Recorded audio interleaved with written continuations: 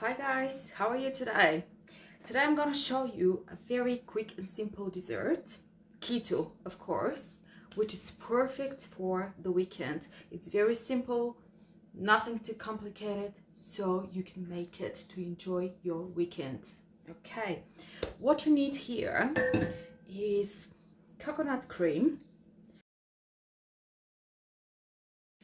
Make sure it's cold enough because it has to be cold, right? So put it in the fridge a couple of hours before you make the dessert.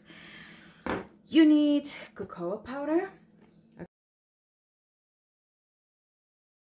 Okay. Vanilla essence. Rum essence. Stevia or erythritol, whatever is available.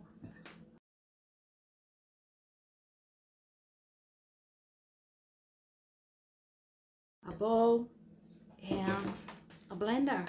That's it. Let's get started.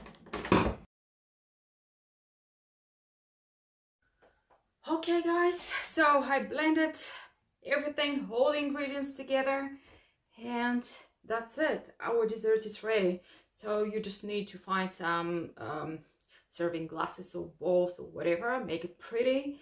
I put some desiccated coconut on the top, as you can see. Put it back into the fridge and we're done.